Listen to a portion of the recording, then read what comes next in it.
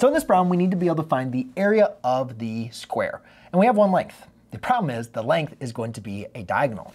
So how are we going to find the area of the square? Well, the first thing, we need to find out the lengths of the square, right? Because if we had a square of anything, right, and we know that the one length is just going to be x, we know all the other lengths are also going to be x, right? So the area is, we know it's going to be, base times height, but since they're all the same, we can just say it's going to be a x squared. But in this problem, we don't have that. We have a diagonal.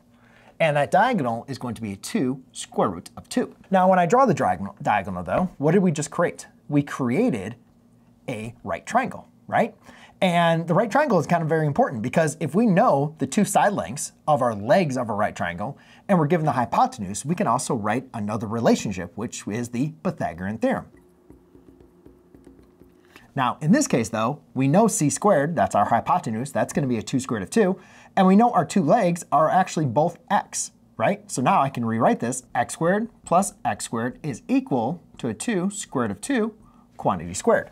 X squared plus x squared is going to be a 2x squared. And 2 square root of 2 times 2 square root of 2 is going to be a 4 times 2, which is going to give me an 8.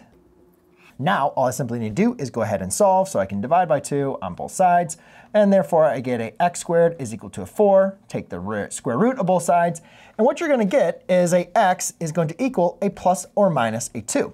However, ladies and gentlemen, we're dealing with the dimensions of a square, right? So a negative 2 does not really make any sense, right? So we're going to focus here on x is equaling 2. So not the negative version, because that doesn't make sense in this drawing. So now to find the area of the triangle, we know that the area is just going to be, sorry, I kind of wrote that, is your base times height, which again, they're exactly the same. 2 times 2 is going to give us 4, which is your answer D.